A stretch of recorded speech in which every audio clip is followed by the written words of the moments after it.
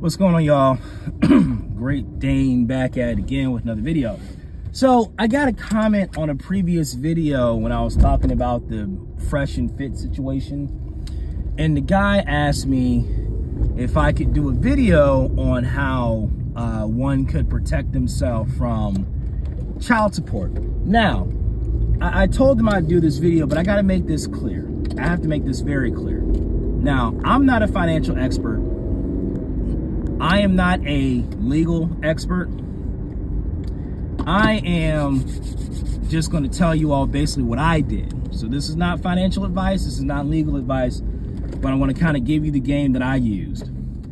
And, I mean, you really need to, before you do anything I'm talking about, make sure you do your own research, talk to some professionals. Don't just take my word for it. Okay? So here's the deal. I've been self-employed since 2018. Kind of give you guys some background about me. So I haven't had a job since 2018. Now there's one exception to that rule. I did have a job a few years ago. I was only there for a month, so I usually don't count that. But all things being equal, I've been self-employed since 2018. 2018 is the last time I had a job for real. Ever since then, I've done various side hustles. I've had businesses and whatnot. The closest thing I came to a job was being an insurance salesman, which, I mean, that's a job in a way, but not really, because you're paying for everything yourself. But what I'm getting at is when you're a self-employed person and when you're a business owner, you basically own the tax code. The things that you are able to do with taxes is insane. Now, it comes with its detriments, but I've been able to avoid being caught up in court and all kinds of other goofy shit just by me being self-employed. Now, I'm gonna tell you something. Every woman I've dealt with, I told them when they got goofy on me, I've gotten 5 women pregnant, including my wife. In my lifetime, I've gotten 5 women pregnant. One chick miscarried. I think she miscarried twice. My wife actually miscarried twice. Well, not once. Before we actually got, together like that. And then, it was before we got married. And then the other 3 chicks, they were tripping. So one chick had an issue, whatever. The other 3 chicks knew. One of them in particular, she tried to play me. So my thing was, I'm like, well, we're going to go down to the clinic, right? And my thing is, whatever a woman wants to do, I'm going to be behind you. Whatever you want to do. If you want to keep it, okay, whatever. If you want to, if you want to get rid of it, okay, whatever. I don't really make a big deal out of that, because you ain't gonna have this kid hating me. You telling this kid, yeah, your daddy wanted to get rid of you, or you get rid of it now, you regretting listening to me. I don't play those games. I know what we talk about. I know what I talk about. I know what we talk about. But I'm gonna be honest with y'all, I stay out of that. The woman ain't coming back to kill me, after 10 years because she bad. Nah. So this chick tried to play me. Now, mind you, I'm self-employed. Now, 2 things about being self-employed.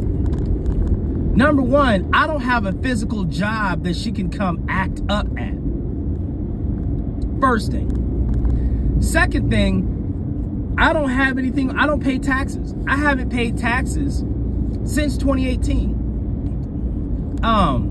Legally. Because when you're on this side of the game, you get crazy deductions. The deductions you get are insane. Like, for example, last year, I got a $52,000 tax credit just off of my mileage alone. Just off my miles alone, I got a $52,000 tax credit. And with my income, I'm not really in the income bracket where the IRS is gonna come after me or audit me or nothing like that. If I was making like hundreds of thousands of dollars a year, not paying taxes, then yeah, they'd probably come after me. But I'm like under $100,000 a year, so I'm not really concerned. My income, I mean, with my income, it feels like I'm making $100,000 a year. I'm gonna be honest, but I mean, you know, there's drawbacks to that, which I'm gonna get to at the end of the video. But anyway, so because of these things, like, she couldn't trip. So I told her, I'm like, look, I'm like, you can work with me or you can't. It's up to you. I'm like, either way, it's up to you. I mean, because I don't have to do anything, because once again, I don't have a job that she can come down to. I don't have income that she can fuck with. And when you're self-employed, there's something called a P&L statement, profit and loss statement. If I got called down to the court, they got to work with me. And the courts are not really set up to deal with self-employed and business owners, not like that. And so basically, if you're not paying taxes, I mean, it is what it is. And even if you are, there's so many different ways you can say, oh, well, no, this BMW I drive, oh, nah, that's a company vehicle. I don't own that. So you can, like, your house can be, I mean, you can do all types of things in your corporation name instead of doing it in your name if you want to protect yourself on child support and whatnot. There's so many different things you can do. As a musician, I was making money under the table. So if you're making money, I mean, if you got a side hustle or whatever, I mean, you're like, yeah. So there's a lot of different things you can do to protect yourself in that way. So what this does is, as a man, it gives you leverage. It's a very key word. It gives you leverage as a man, to where now a bitch, she has to get on your program or not. And I told her, because she wanted me to send her some money for the clinic. I'm like, no. I said, what we're gonna do is, I said, I'm gonna come pick you up. We're gonna go down there together. I said, we're gonna go down there together, and we're gonna do this together. She didn't want to do that. Okay, cool. Don't worry about it. I got you. You're right. You don't want to do that. That's fine. I ain't worried. Y'all know what I did? I said, okay. I said, we'll figure it out. So she going off in the text messages saying all this goofy shit. I just don't respond. So I check in with her about a week later. Hey, did you get it done? And she going off again. I said, okay, cool. And I just blocked her after that. Like, I'm like, nah, because she mad because I'm not giving her any money, and I don't have to give her money. So I mean, you know, truth be told, I could have a kid out there. Well, I could have 2 kids out there for all I fucking know. I could. It's very possible. But there's nothing these chicks can do to me. Nothing they can do, you know, because at the end of the day, I don't have a check that they can take money out of. I don't have checks that they could garnish, and I don't keep the bulk of my money in my personal accounts. Most of my money is in my business accounts, and they can't come after my business accounts. Oh man. So I mean, you know, I mean, hey, it is what it is.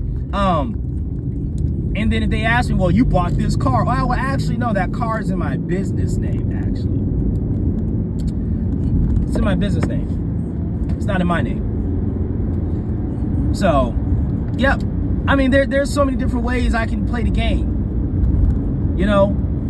And that's why I tell dudes, like, yo, if you gonna be out here fucking around doing all this shit, you need to have your finances in order.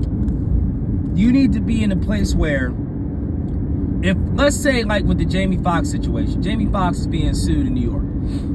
If Jamie Foxx is set up correctly, let's say if he had all his stuff in an LLC, right? Let's say the chick sued him. Let's say she won. What's she gonna get? Nothing. She ain't get nothing. If I got sued right now, they would get nothing. Now, when it comes to the tax thing, now where it will fuck you up is if you're trying to buy a house or do shit like that, unless you're paying cash, or unless, like, you know, there's ways to get around that. But once you buy a house, that is a personal asset that is, like, you know, that can be fucked with. So my thing, personally, me, if I was going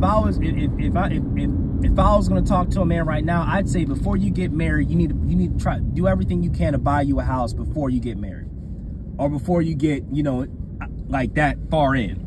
Buy you a house, and once you buy you a house, like really get you a house, get you a paid off car, get some money in the bank, and really start, you know, working on building a business of some kind. Because I'm gonna tell you, man, when you do those things, why doesn't this ambulance have his lights on?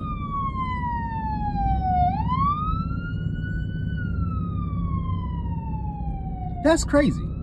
Don't have his lights on. That's the goofiest shit I've ever seen. He must be a new driver. Anyway, sorry y'all, got distracted. But yeah, so I mean, yeah, that's kind of like what I was trying to talk about with Fresh and Fit.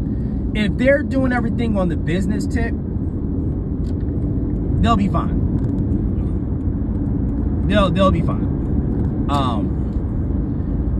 They'll be fine. If they're doing everything on a business tip, they'll be fine. You know, so I mean, and to be honest, I'm sure Fresh and Fit, I'm sure they have some finding. I mean, if they're talking to guys like Robert Kiyosaki, I'm sure they're plugged in, you know. So I mean, it really, yeah, Fresh might not have, Walter might not have any money. That might be true. He might not have money, which means that basically the chick could, I mean, she could try. What, I mean, what's the worst that can happen? What, he pays $100 a month in child support? If that? Not even $100 a month? That's why I laugh when these rappers get put on child support. I'm like, y'all niggas haven't learned the game. Personal net worth is not it. You know?